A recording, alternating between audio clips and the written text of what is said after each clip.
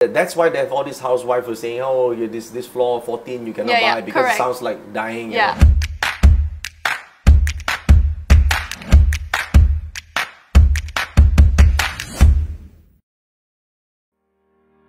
Hey guys, I'm Sarah and I'm right here in Melaka. In Melaka, there's so much to eat, so much to enjoy, and really a sight to behold. But if you're wondering where I'm at a 138-acre area called Impression City. And Impression City is a new cultural, tourism, integrated township development that spans over 138 kilometers. And it's only 3.5 kilometers away from the World UNESCO site. I'm also extremely excited because I get to meet Dr. Joey Yap, and I've got a ton of questions about Feng Shui, investments, and a ton of business tips that I need to get from him. So come on, let's go. Hey Sarah.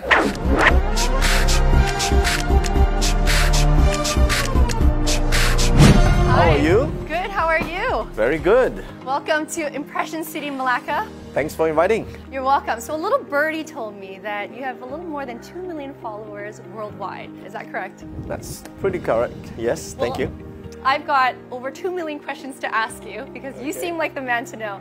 Do you mind if I ask you at my dream home? Let's do it. Okay, let's go.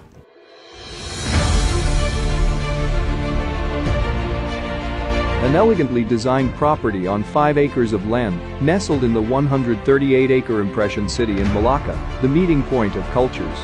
Discover the eclectic charm of the dawn, styled with elegant textured details and classic characteristics of a theater's backstage, anticipated to premiere with the iconic Impression Melaka. Encounter the exceptional at the dawn.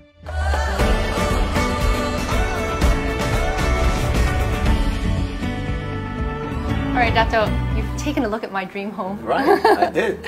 And I have so many questions about Feng Shui. Okay, What that's makes why I'm here. What makes a place lucky?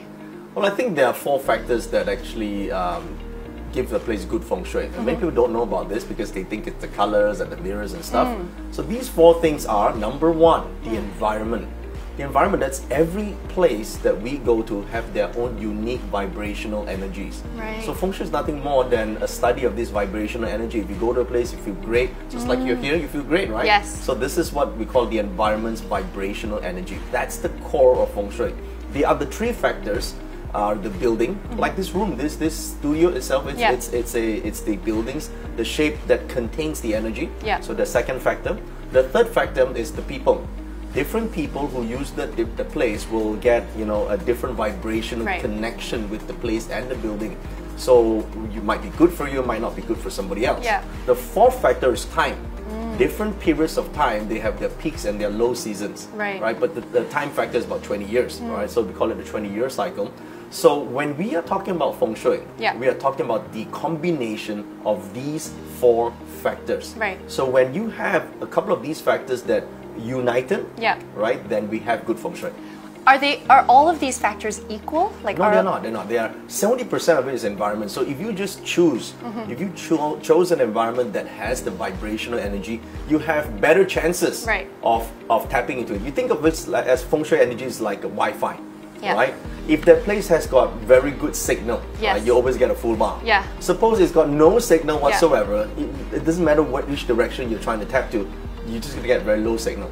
Okay, so the first choice is always to choose an environment that has the energies. Okay, so when we're talking about environment, how much in detail are we talking about the environment? Is it, you know, being by the water? Are you in the jungles, like in the hilltop? Yeah, really good questions. Okay, so in general, everything's about yin and yang. Okay. So what happens is this: yin and yang in the natural environment, it's about the hills and water. So these are 2 factors. So anything that is higher is considered a hill, a yin factor. Anything that's lower is considered the yang factor, which is water. So in a detailed level, like what you're asking like a real student of feng shui here.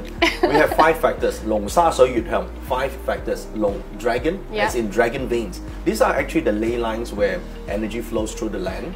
Okay.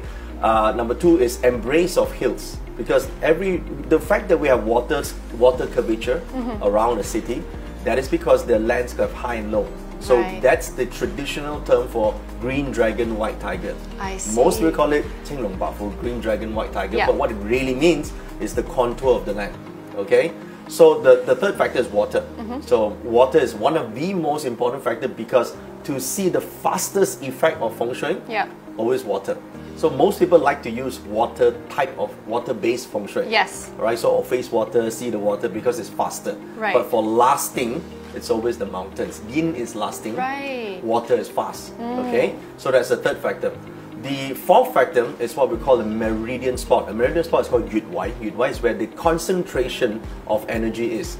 So it's like one big piece of land, but there will be a few spots where the energy concentrates. It's like how it is in the body. Yeah. Right? Meridian spots. Yes, that's right. Okay, so pressure points. Yes. Right? So in Feng Shui, it's similar for the land. So this is the fourth factor in landforms.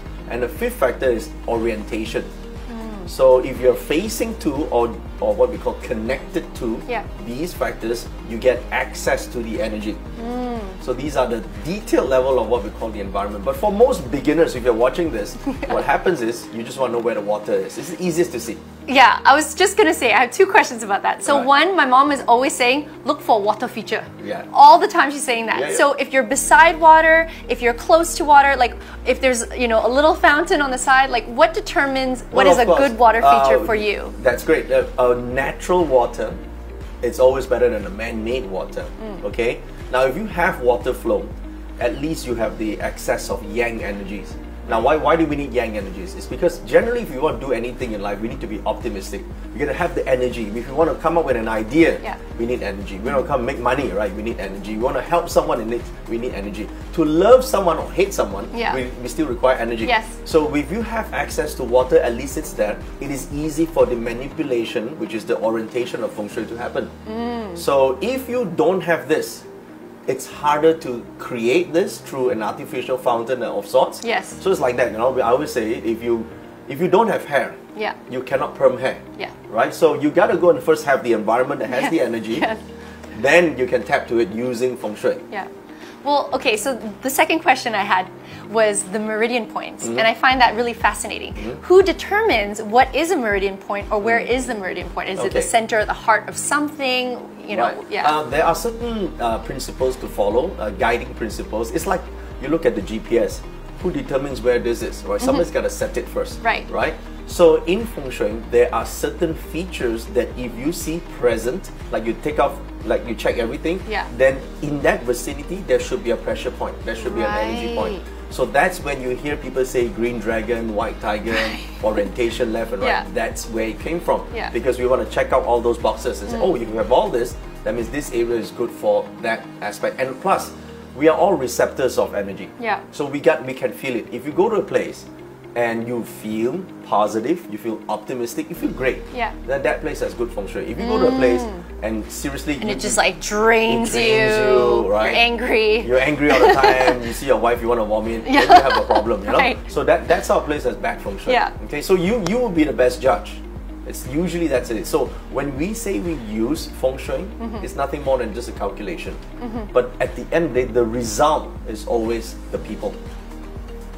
And I think when you say people, I think about the energy of people, and I think about the energy that you're surrounded by. And so often we think that it's like colors or mirrors or things that you need to just kind of boost it up. I need more yellow in my life for this. So does that affect anything? That affects very little. Okay. So the thing is, human beings cannot overpower the environment. It's like that. If we are a positive person, but all our friends, right, every single one of them are negative, they're going to drain you down in some ways, right? I totally so agree. if you have a positive vibe and you are also surrounded by people who have positive vibe, what will happen? You get a boost. You get the energy comes and you unite them as a team, right? So when we talk about colors, it just affects your thinking a little bit. It may affect your mood a little bit, but it's not an overall thing. But when you talk about Mother Nature, that's real energy. So colors have very little impact. I see. And I mean, when we talk about living where we've got, you know, apartment buildings, there's always these floors and numbers that are like really bad, that, you know, you're not supposed to have a 4, it's got to have this or that number. The problem with a lot of Feng Shui is they have incorporated a lot of common housewife superstition into it.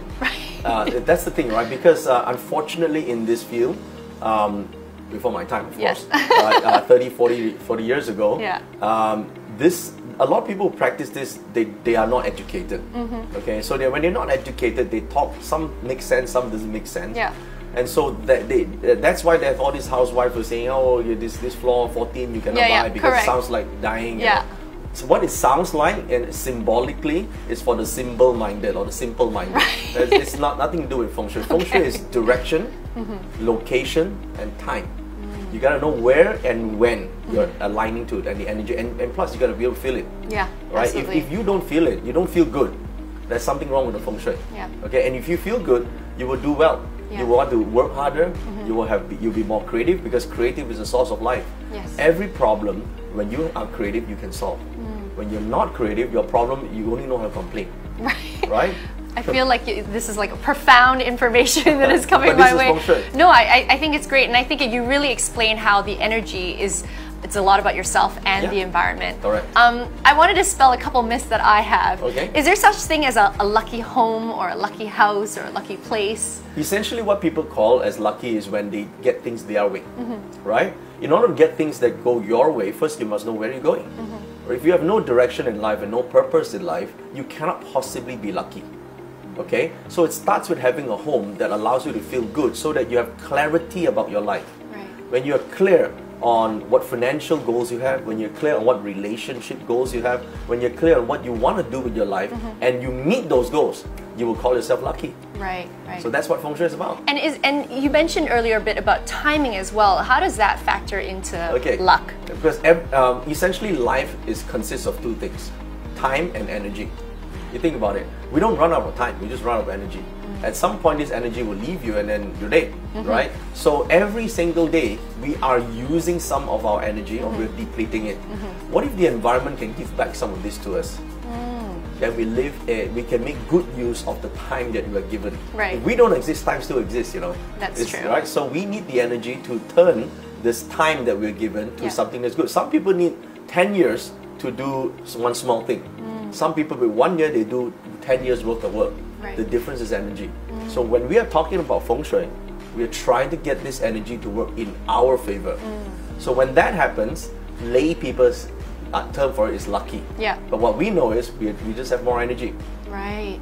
And I was going to say just one more part about the environment and the way you see things.